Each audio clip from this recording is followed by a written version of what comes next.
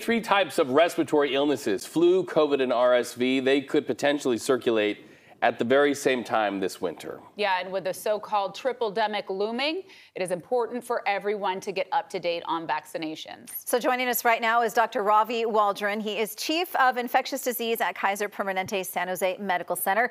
Good morning, and let's dive right in and talk about the flu vaccine, because I think people always wonder who should get it and how soon. Well, good morning. Yeah, that's a great question. So everybody over the age of 6 months old should go ahead and get the flu vaccine. And we do have an annual flu vaccine that's updated every year. And so even if you got it last year, we do want you to get it again this year. And it is safe and effective. And we've been doing the annual flu vaccine for a long time. For folks over 65, we have their own formulation of the flu vaccine, which is a slightly higher dose to protect them even better. And for the first time, CDC is recommending for kids who are 6 months to 8 years of age, if they've received 0 or 1 flu vaccine in the past, that they actually get 2 flu vaccines this year, about 4 weeks apart. And so that is a new recommendation.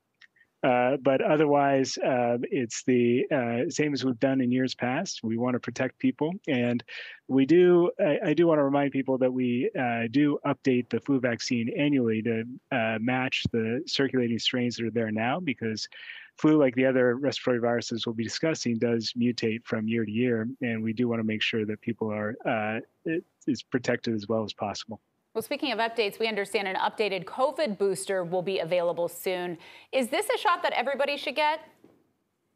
So the CDC is meeting tomorrow, September 12th, to tell us exactly who they're going to recommend it. But we do anticipate that they recommend the new COVID booster for all adults and for kids as well.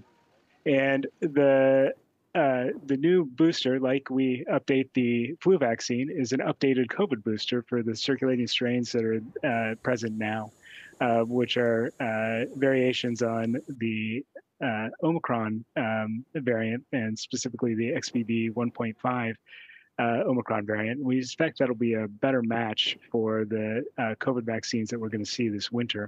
And that's why the CDC has recommended this updated version.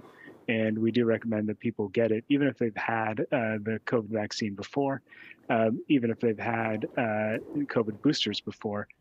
This will be a better match for the circulating variants now. All right, so much good news you can use. And doctor, I just want to say, somebody taught you to smile very well. That is great bedside manner. Please thank whoever raised you for the smile and the pleasant personality.